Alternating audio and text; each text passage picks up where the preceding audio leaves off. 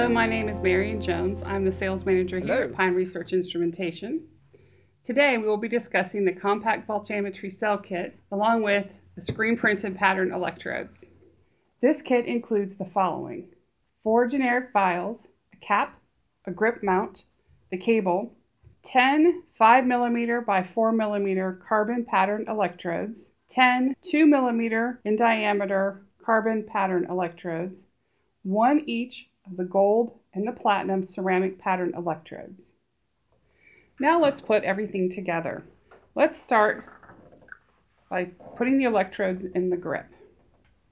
If you use the disposable electrodes, they're not as thick as the ceramic electrodes, so you're going to need to use a spacer. You simply put the spacer behind the electrode at the top where the connections are. It doesn't matter which orientation you use, you'll just slide the electrode in with the spacer behind it. When looking at the face of the electrode, you should connect to the USB style connector on the left.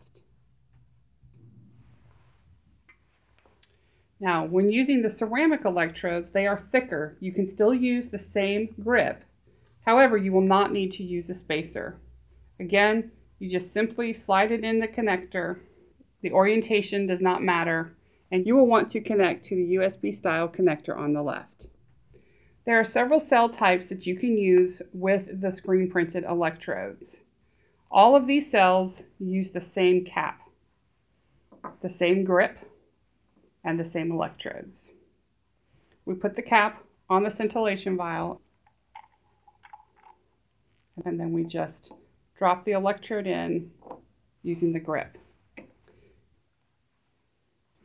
If you need to control the temperature, you can use the jacketed cell. Simply place the O-ring on top, slide the scintillation vial in, and then just tighten it with the red cap. If you need to use larger volume or to do things such as bulk electrolysis, this same cap will fit in there.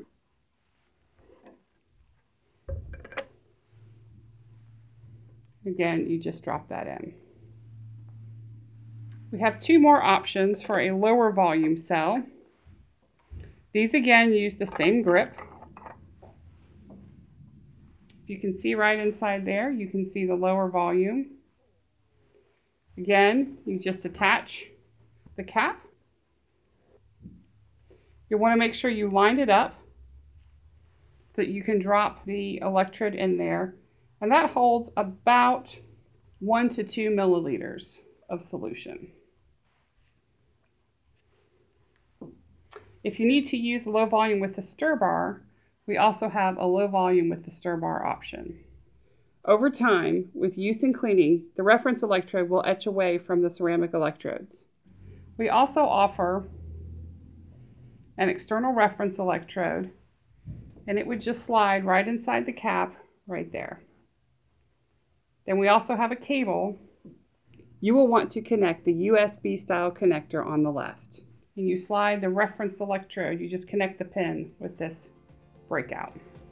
If you have any questions, please contact Pine Research Instrumentation. We'd be happy to help you.